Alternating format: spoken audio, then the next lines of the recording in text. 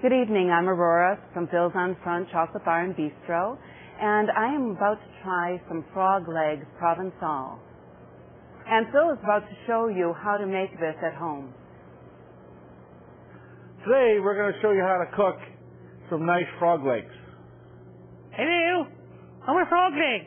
Hello, I'm going to be cooking in a frying pan. Phil's going to cook me so it tastes real good. Okay, enough of that nonsense. Okay, what we do with the frog legs first is I like to cut them in half here so that way they're easier to cook. Cut 3 of them like this. And then we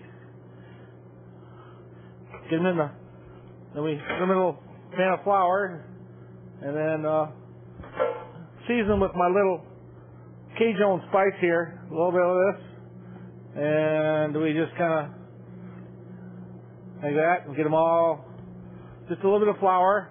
Now if you want to do this gluten-free, you can use rice flour.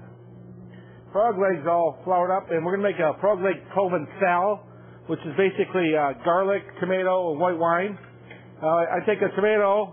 This is a fresh Northport tomato, courtesy of my buddy John Mitchell, who grows them in his garden and brings them by. So the tomatoes are all ready.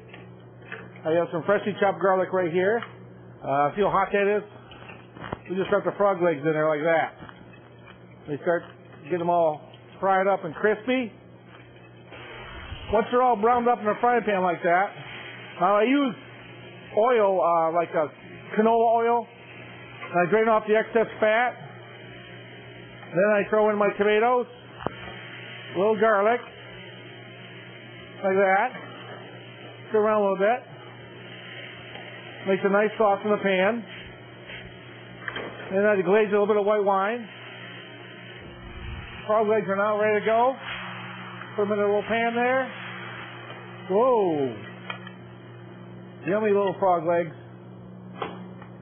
At Phil's on Front, 206 East Front Street, right across from the State Theater. Fresh frog legs. They were caught this morning in West Bay. Poor little frogs, but they're very good.